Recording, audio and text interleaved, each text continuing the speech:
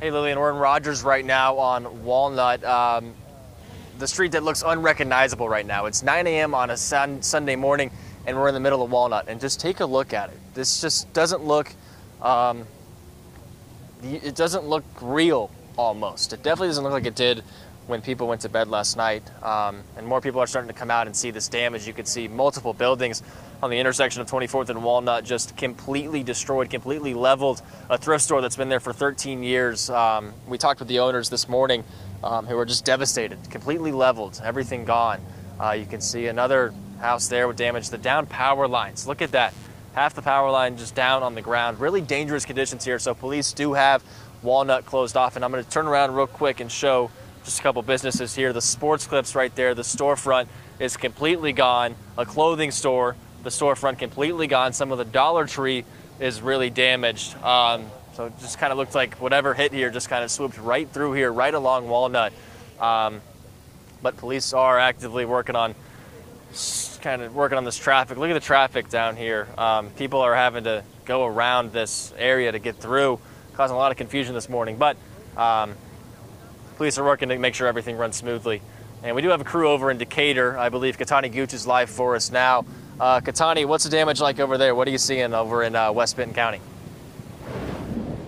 That's right, Jacob. We are out here in Decatur. This is Carlton Drive right here, this road behind me. And as you can see, many emergency vehicles have been driving by, roads have been driving by, but you can also see that there is a downed power line right here. You can even see the power unit, I guess, that's at the top of the power line right there. It is on the side of the road. When me and 4029's LaKyra Banks arrived here, that was actually in the middle of the road, but it has been moved over since then. There's some machinery here that's been helping clear out some trees, because even further down Carlton Drive, there are trees everywhere, making the road almost impassable there, covering half of the lanes there in and out. But as we head back down after this, we may see that it is cleared up a little bit. And as we continue to walk down, that's not even half of the damage that we're seeing. It's not even a quarter of it. As you can see right now, this house right here is completely destroyed. You can see even right here, I think this may have been the kitchen right now, where you see this refrigerator that's right here. You see kind of a bed frame, I think that's what that is right there. So a bedroom is right there. And then even further back, you see that the back of the house is completely demolished. It's not even there anymore.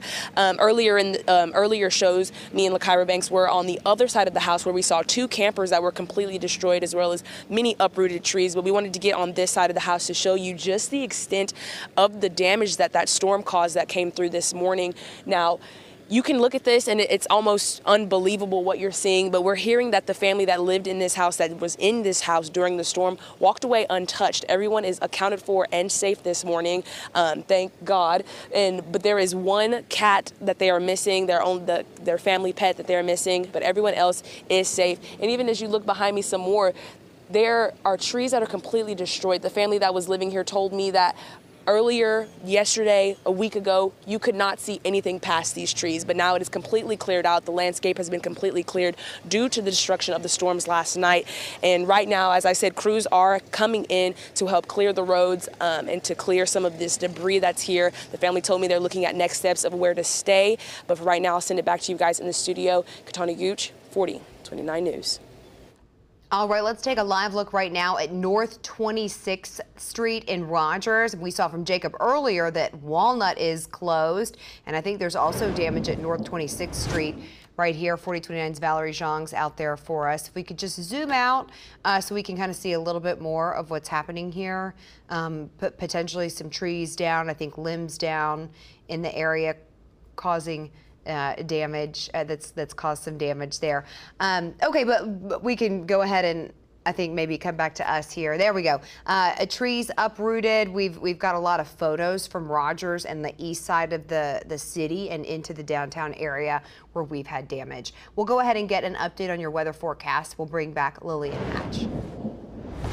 So taking a look out there right now, luckily we are getting a break in that weather. Temperatures already into the low 80s across northwest Arkansas and the River Valley, and you'll definitely also notice that humidity when you step outside. It's going to be warm and humid as we head into the afternoon. Luckily, again, having that bit of a break in weather, not too much going on the radar, maybe just some sprinkles towards Polk County, but especially if you're heading up, maybe you have some travel plans. This swath of severe weather is is continuing to move to the north and to the east, and absolutely you'll need to stay weather aware no matter where you are, if you're at home or if you are traveling this Memorial Day weekend. And we do have a severe day today, even though it is going to be warm and humid with nothing on that radar until later afternoon and evening. We definitely want to just let you know that there is a small chance that any developing storms that come in along our next cold front this afternoon and evening could produce some wind and hail. So again, we have that severe day today. As we head into next week, though, luckily, we aren't expecting any severe days or any impact days for your Memorial Day. Highs only in the low 80s, and then we're back into the upper 70s for Northwest Arkansas next week. Similar story for the River Valley. We've got that severe threat for today, that wind and hail threat, and then as we head into next week, we'll be a little bit cooler, but still expecting some overnight showers and storms, but should not be severe. Allison. All right, let's recap what we know right now. Likely there were tornadoes that hit Rogers and Decatur. There's widespread damage all across Benton County. There are thousands of power outages, I think up to about 70,000 people without power. The county judge said at a news conference today that one person has died and injuries have been reported. Right now, we're just showing you what we're seeing. We'll have the latest for you online on 4029tv.com, and we'll be doing cut-ins throughout the morning.